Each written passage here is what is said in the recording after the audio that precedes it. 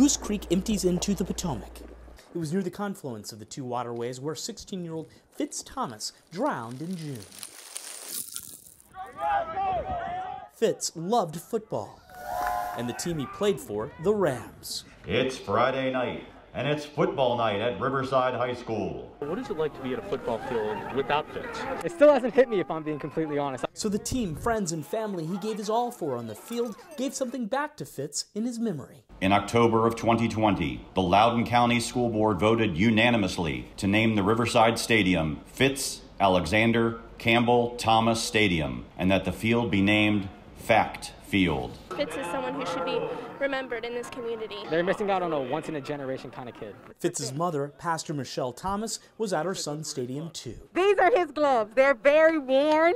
Her heart full. His whole goal in life was to unite people. That was his thing, and he would be very, very happy.